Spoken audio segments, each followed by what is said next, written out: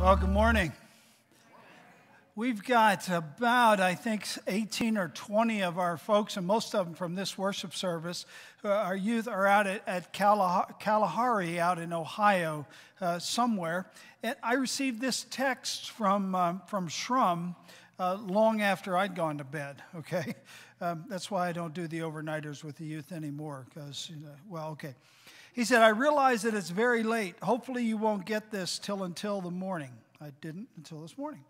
But I wanted to let you know while it was fresh in my mind, we had an amazing night tonight. We had an incredible move of the Spirit in our evening session. We had one person from our group who received Christ for the first time. Amen? Amen. That's awesome. Then there was a deliverance time for students with anxiety and depression, and it was amazing.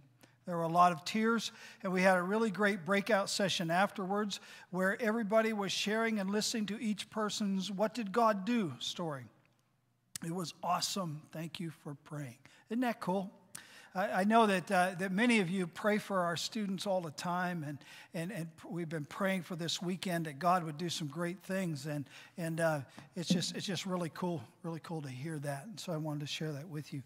Go ahead and pull out your outline if you would. We're going to be following along Identifiers of a Disciple, and the reason I really want you to pull that out is the computer has been having fits off and on today, and so in case it does, then you'll have the notes that I'll be working from. Well, where did 2021 go? Does anybody know? Wasn't that a wild year? You know, for some people, it was an awesome year, and they had great things happen, and there were all kinds of wonderful times. For others, 2021 was a year filled with challenge and sadness and grief. And perhaps some of you, like our family, we lost some people to death we were very, very close to. And for some, 2021 was characterized by confusion. Confusion and uncertainty were the driving forces because it seemed like every time you turned around, something was changing.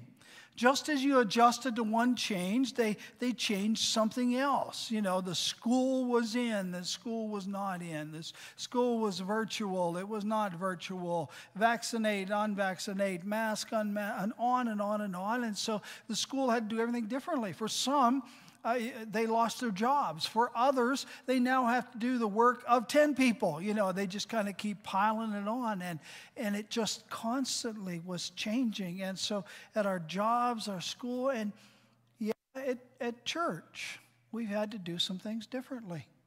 There have been changes, and uncertainty and change is uncomfortable for us. Amen? It's hard. And for many, that's what our year was like. So today, I want to lessen the confusion. Would you like that?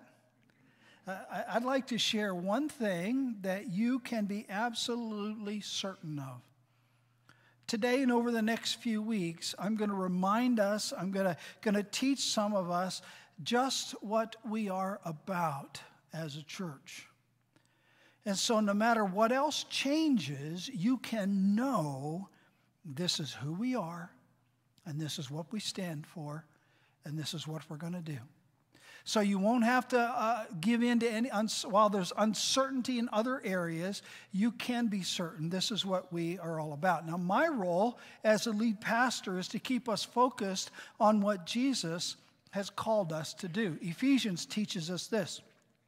It was he, that is Jesus, who gave some to be apostles, some to be prophets, some to be evangelists, some to be pastors and teachers, and here it is, to prepare God's people for works of service, so that the body of Christ may be built up until we all reach unity in the faith and in the knowledge of the Son of God and become mature, attaining to the whole measure of the fullness of Christ.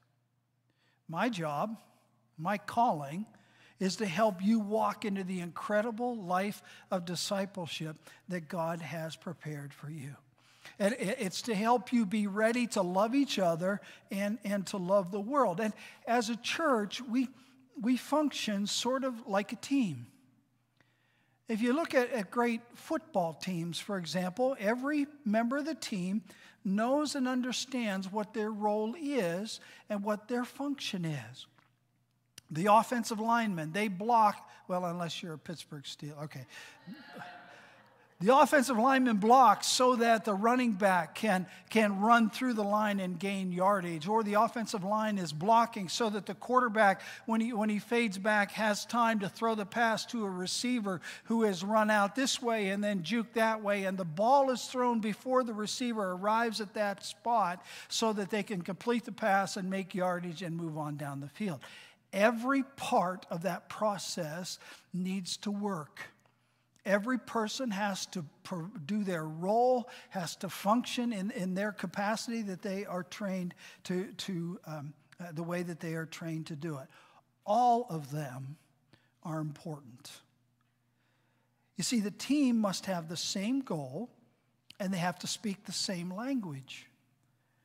When players are traded from one team to another, from time to time, that happens. And when they get to their new team, they have to learn the terminology that their new team is using.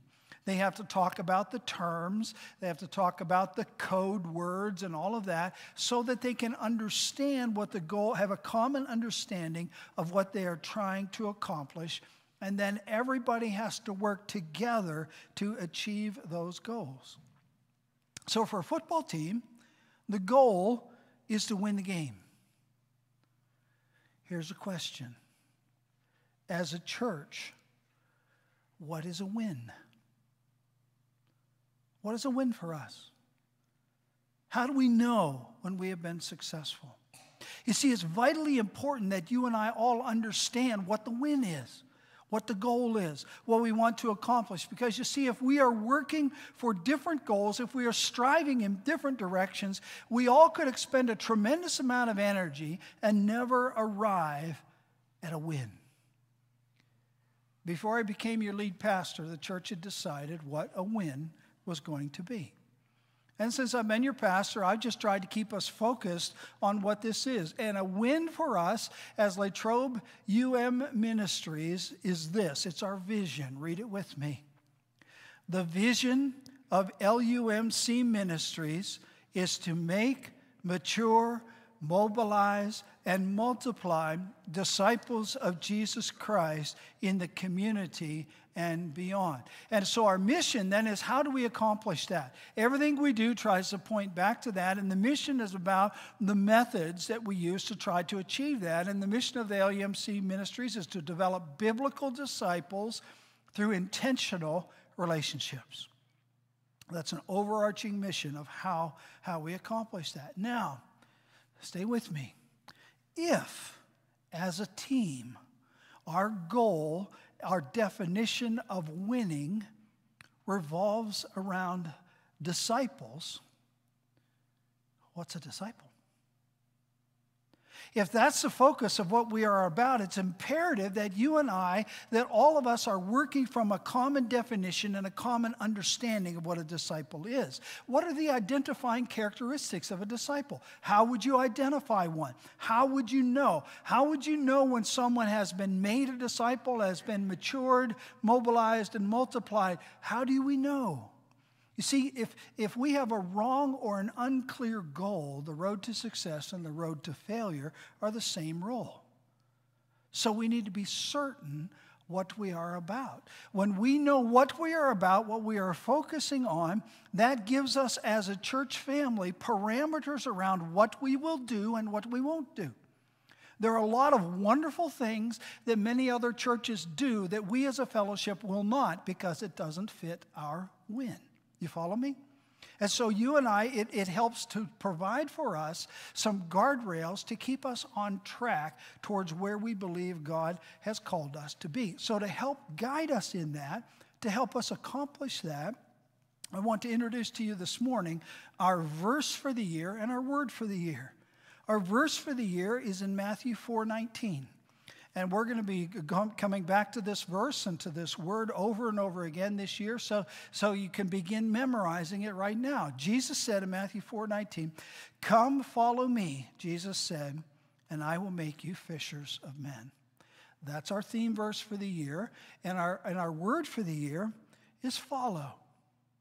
Now, from that verse, we get the common definition of a disciple. This will be our common language. It'll be our common focus. It'll be our common vision for all of us. A disciple is one who is following Jesus, who is being changed by Jesus or being transformed, and who is serving with Jesus or helping in the ministry of Jesus. All three of those things is what it means to be a disciple. In other words, as a follower, we're not just saved. Our faith is not just fire insurance. Our faith involves following and walking Jesus. You see, Jesus does not exist to make you happy. Jesus doesn't exist so that you can have a wonderful life. You see, we have made it, sometimes we make this whole thing of following Jesus, we make ourselves the center. Oh, happiness and a wonderful life. Sometimes those are byproducts, but the goal, the focus, the center is Jesus. It's not us. It's Him. It's Jesus' agenda, not mine. And so first and foremost, the disciple is one who is following. Jesus is the engine that's moving this train. And it's not about us. Jesus was calling to his first disciples, and he called upon them to leave the fish that they were catching and follow him. And it was like, all these fish, you want us to leave this? And Jesus said, yes. And they did. So first, a disciple is one who is following. Second, a disciple is one who's being changed by Jesus. You see, Jesus called those disciples to be part of what he was doing. And so often we talk about the priesthood of all believers, but we don't believe it. See, being a disciple is not just bringing other people to church so they can hear a word from me. Being a disciple means inviting people into the same relationship that you have with Jesus. The most important thing, the thing that brings more people to faith than preachers, are changed lives. When people around you, they know who you are, and they see how you live, and all of a sudden they say, you know, she doesn't have the temper that she used to have. Or, you know, he is so much more patient than he used to be. Or, you know, they used to be so upset over this stuff, and now they're so much calmer. Then they say, okay, what's the difference? And then we can share the difference that Jesus has made. You see, Jesus is shaping and forming his disciples. Being a Christian is not something we do just one time and then we are done. Day by day, it's God's intention for all of us to progress in maturity. Whether we've been following him for 1 day, 1 week, or 80 years. God still wants us to be changed, to be transformed, to grow. And then he invites us to serve with him, where we are committed to the vision, to the ministry that Jesus has. You see, we are sent. A disciple is someone who is doing all three of those things, who is saved, who is changing, and who is serving. You see, that's why we talk about making, maturing, mobilizing, and multiplying disciples. It's the same thing. Now, some things that you have to understand about discipleship is, first of all, it is a journey. It's not a destination. We don't arrive. As long as we're living, there's still stuff that Jesus needs to do in our lives. In the same way that sin often enters our lives slowly, almost imperceptibly, so it is with our growth of discipleship. Many times people will turn around and look at their lives and they won't realize how far they've strayed away from Jesus, and that's because it happens slowly over time. In the same way, our spiritual growth, sometimes you can have devotions for months and months and months, and it's taking you just a little bit, just the next step in that whole process where you keep doing the right thing. You keep doing the right thing because it's the right thing. I have a friend that has some bamboo in his backyard. Anybody here have bamboo in your backyard? It was taking over the place, all right? And he's told me a story of bamboo. He planted that, and for 7 years, nothing happened. For 7 years, it stayed exactly the same size. And so I started to do some reading, and what I found is if you plant bamboo, and I don't know how to do that, but they say you plant it, it seems like nothing is happening, and then all of a sudden it'll start growing. and it would grow sometimes up to a foot overnight. How about ladies that become pregnant? You know, the baby grows for a long time before anybody knows anything's going on, right? Because that growth is unseen. It's often not that the outside world can see or can know. And then the baby grows and it continues to grow. And then when the baby, they go to the hospital, the baby's born in the hospital, and not surprisingly, there are lots of things that happen at that time. The hospital has procedures and systems and processes that are already in place because they are expecting babies to come, right? And when the baby comes and the baby is born, all of those things are in place, and all of those people, they know their individual jobs and their roles to play so that the baby, as it comes into its physical life, can have a life of health and maturity and can grow. Amen? Everybody fits in their spot, and we even have special doctors and pediatricians and all sorts of people whose mission in life is to help babies and kids grow into adults.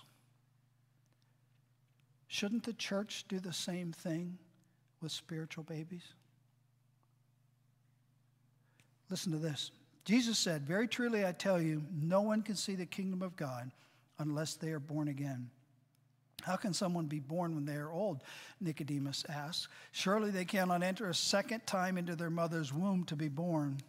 Jesus answered, "Very truly I tell you, no one can enter the kingdom of God unless they are born of water and the Spirit. Flesh gives birth to flesh, the Spirit gives birth to spirit. You should not be surprised at my saying, you must be born again." Now this guy Nicodemus, he was a religious guy, and he should have understood all this stuff, but he didn't.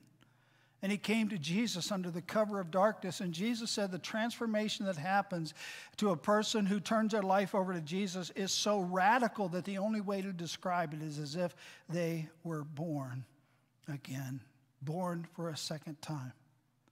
So when someone is born the first time, we go to great and immediate lengths to make sure that they are put on a pathway to health and development. But the vast majority of time in the church, when someone comes to faith in Jesus Christ and they are born again, sometimes we hand them a book and we shake their hand and we say, "Good luck." Shouldn't we as a church be about developing the systems and the processes that will help people as they come to faith in Christ, that will provide the environments where they can take their next steps of their spiritual journey? That's what our vision is. That's what we are developing. That's what we are growing. Sadly, so often we expect them to make it on their own. We expect them to make friends all on their own. Folks, you and I have to take it personally. When somebody comes into these worship services that you don't know, I never want you to think, somebody should say hello to them. Guess who that somebody is? It's you. You see, it's all of our responsibility. We are all on the team, and every piece and every part has to be working and functioning in order for spiritual babies to grow. You see, very often when our children and grandchildren are born, we dote over them. We do everything for them. We strive to serve them, to keep them safe, to help them grow. Shouldn't we do the same for spiritual babies? Shouldn't we do the same?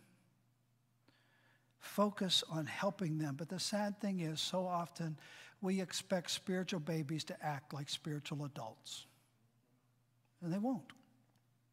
Sometimes I see Christians who are out at Giant Eagle or in the mall or something, and non-Christians are spouting off, and they're saying this and saying that, and the Christians look like they're so offended. And I want to say, why are you surprised when the world acts like the world?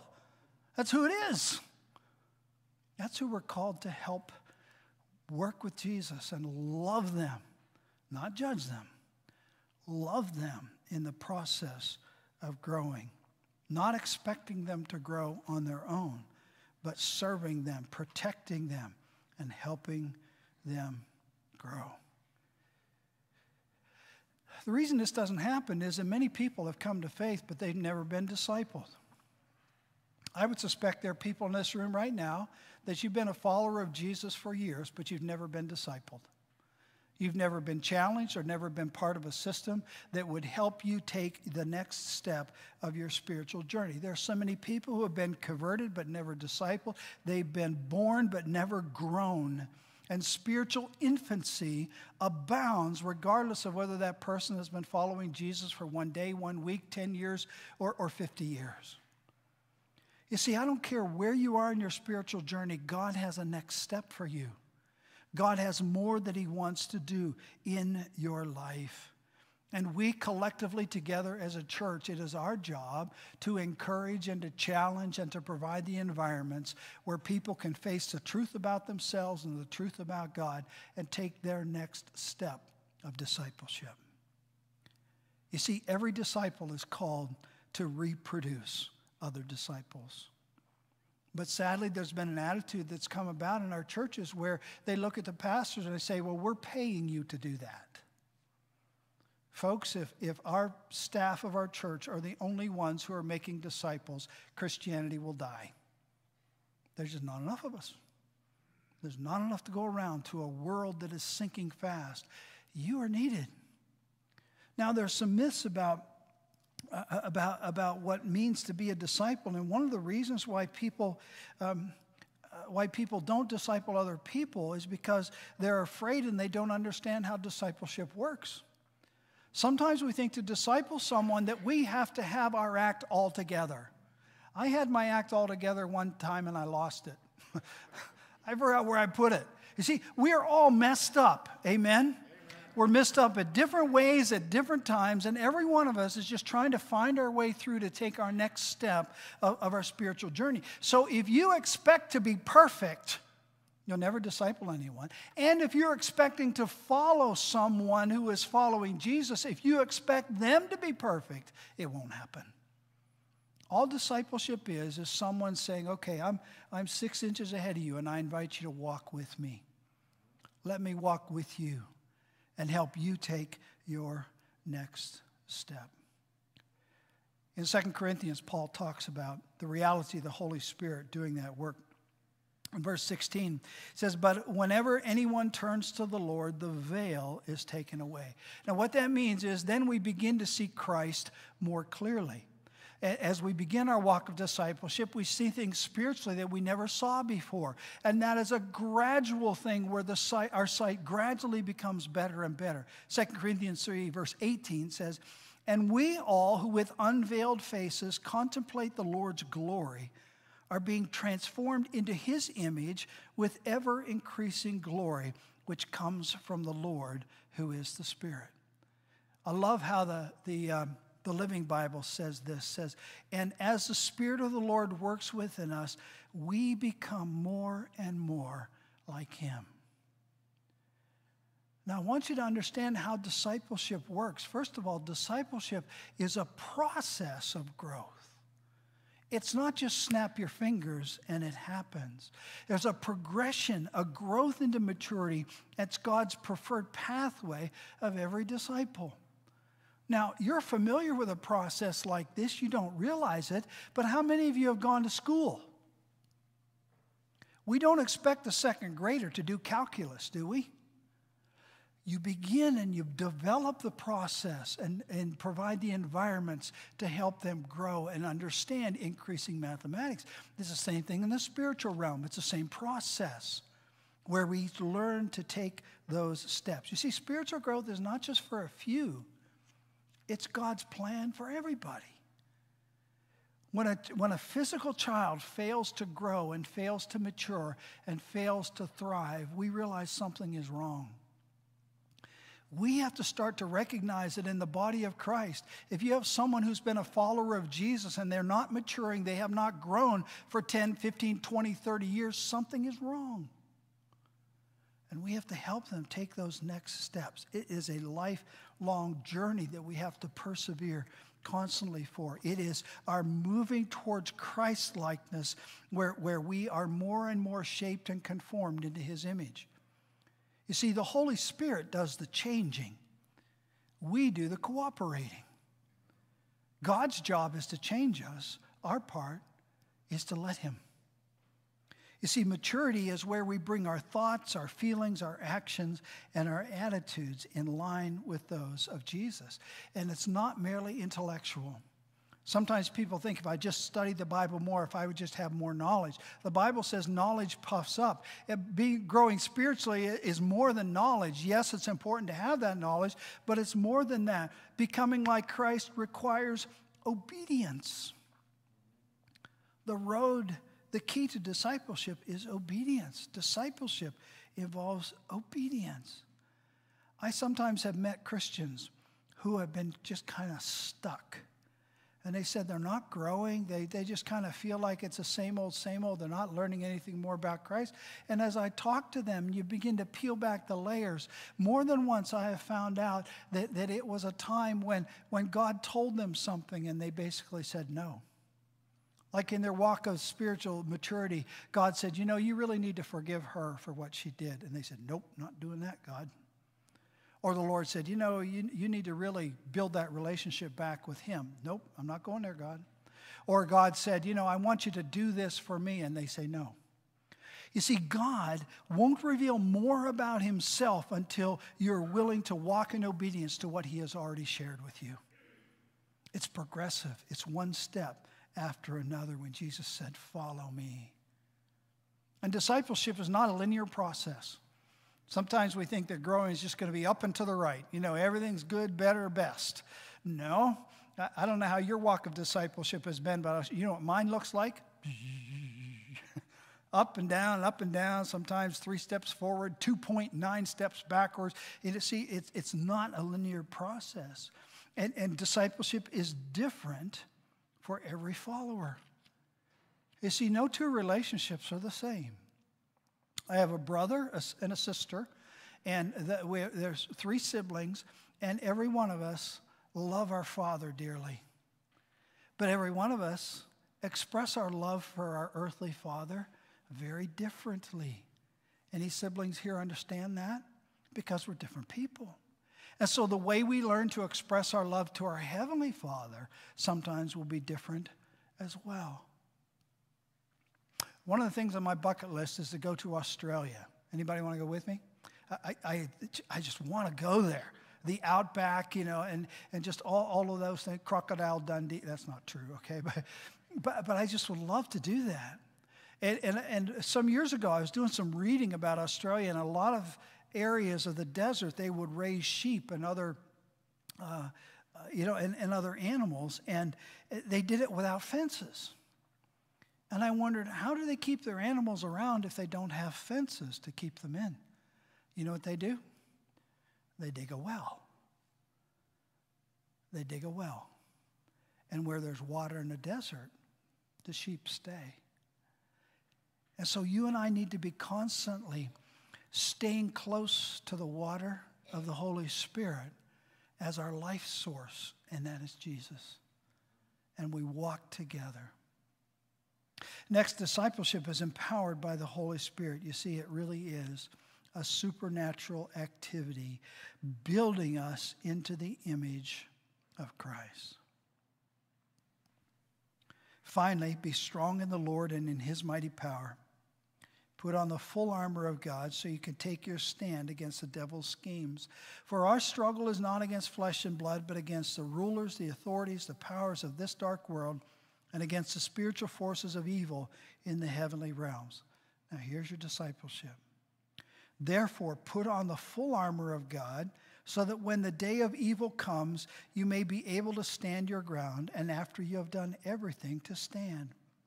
Stand firm then, with the belt of truth buckled around your waist, with the breastplate of righteousness in place, and with your feet fitted with the readiness that comes from the gospel of peace.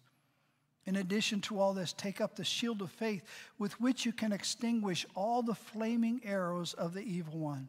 Take the helmet of salvation and the sword of the Spirit, which is the word of God. And pray in the Spirit on all occasions with all kinds of prayers and requests. With this in mind, be alert and always keep on praying for all the saints. Therefore, since we are surrounded by such a great cloud of witnesses, let us throw off everything that hinders and the sin that so easily entangles, and let us run with perseverance the race marked out for us. Let us fix our eyes on Jesus, the author and perfecter of our faith, who for the joy set before him endured the cross, scorning its shame, and sat down at the right hand of the throne of God. Consider him who endured such opposition from sinful men, so that you will not grow weary and lose heart. Our walk of discipleship begins and continues with a decision, where we decide and we say, Jesus, I'm going to take this step. Jesus, with your Holy Spirit helping me, I will take this step. And what we do every year, the first or second Sunday of the year, is we share Wesley's covenant prayer, which is just a way of you and me, of a way for us to commit to that decision to walk the walk of discipleship. It's on the back of your bulletin, Wesley's covenant prayer.